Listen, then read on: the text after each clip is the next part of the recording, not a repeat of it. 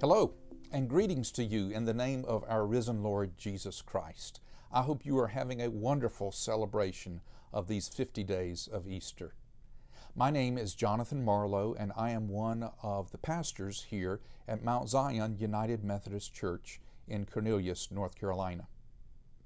Recently, on Easter Sunday morning, we sang that great Charles Wesley hymn, "Christ the Lord is risen today." And just like many other churches across our conference, we sang that song with great joy and exuberance. I'd like to tell you about one of the ways that we here in Cornelius have been experiencing the presence of the risen Christ in our own community, in our own time and place. Recently, Mount Zion United Methodist Church has partnered with two other United Methodist churches here in Cornelius, Inclusion Community and Hunter's Chapel UMC, and together members of these three churches recently went on a deep south pilgrimage to some places in Alabama that were of particular interest in the civil rights movement.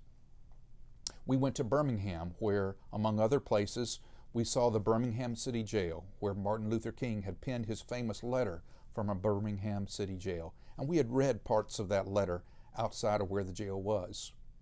We went to Selma, Alabama, and we walked across the Edmund Pettus Bridge, where so many years earlier on that bloody Sunday, some brave demonstrators for the civil rights movement had marched across that bridge in their pursuit of human freedom and dignity.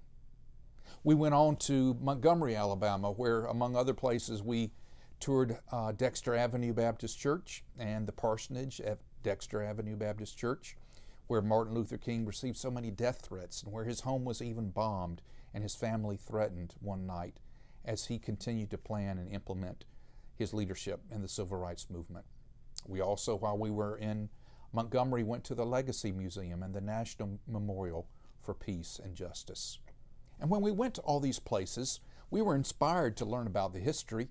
We even heard from some of the eyewitnesses who had been a part of some of this history as children, and now as retired senior citizens, they were passing on those stories to new generations of people. So it was very inspiring to hear about these firsthand accounts of what had happened.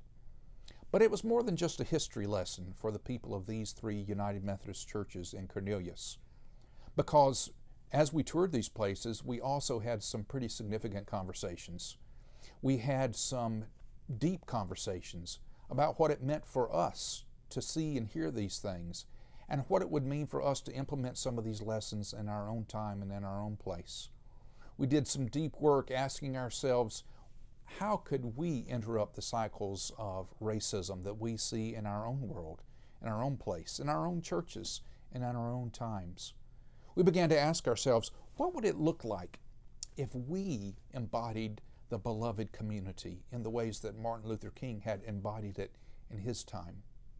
And as we discussed these deep questions, and as we asked ourselves tough questions, we began to reflect on what it would mean when we would come back to Cornelius. We pledged that we would continue to work together, pray together, worship together, and that we would pursue justice, racial equity, and peace together in our own community. So these are some of the ways that the risen Christ has been present among us.